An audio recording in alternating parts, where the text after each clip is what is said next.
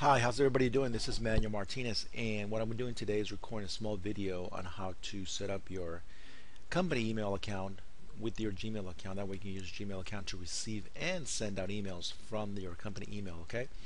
So let's go ahead and get started. I'm going to go ahead and open the browser here and go to my Gmail account. So go ahead and log into your Gmail account. Once you get to your Gmail account, all you have to do is go to settings over here, little sprocket. Click on settings. You will get this screen here. The first screen is the general tab. We'll come back to that. I want you to go to accounts and import. Click on that. And then as you can see here where it says send mail as through Gmail, as you can see I already have a number of email addresses that I have set up already on my Gmail account. Let me show you how they look like, where I can send from any of those email accounts through my Gmail account. As you can see, they're all set up. Like for example, the M3 marketing email is right there, and I can set up as a default, or I can any of these right here. Right now I have this one, which is a training company that we have. That's what I have as default. But let me go ahead and show you how to set one up.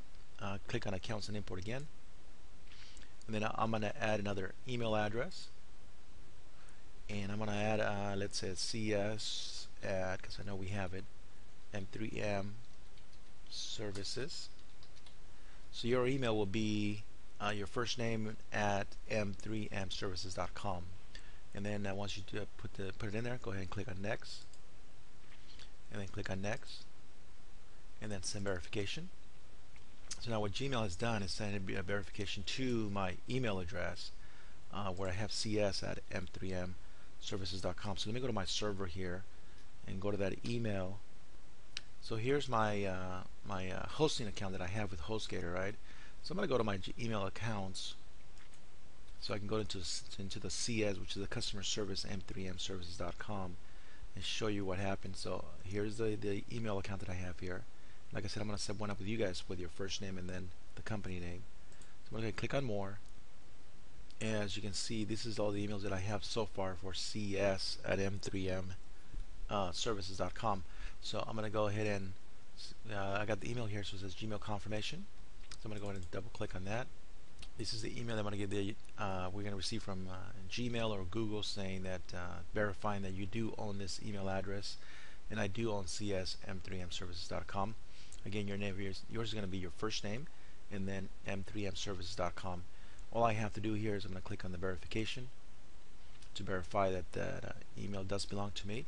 And now Google Gmail is telling me go ahead and use cs at m3mservices.com. Again, in your case, it will be your first name at m3mservices.com. Use it through Gmail. So now we go back to my Gmail account. I'm going to go and refresh it, and it brings me back to the settings page, right? And as you can see now here, the email that we verified, it's already here. Now what does that mean? It means that I can send and receive email through this email account using Gmail. So now I'm going to go to my general tab.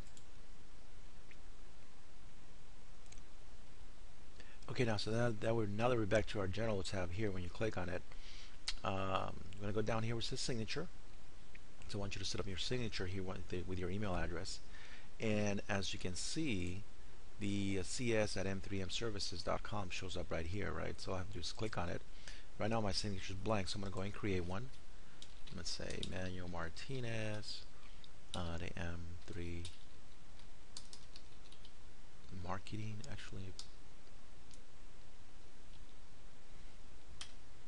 My title, let's say marketing manager, the M3 marketing. Go ahead and put your email address in your signature line. Go ahead and put the website also.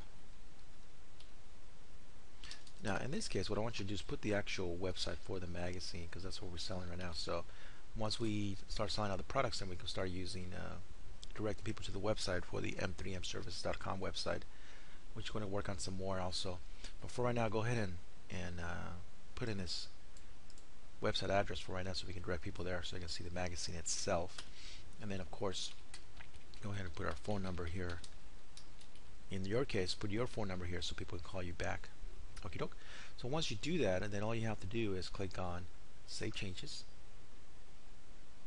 So now we have set up. Now one more thing though, let me go back, which I completely forgot.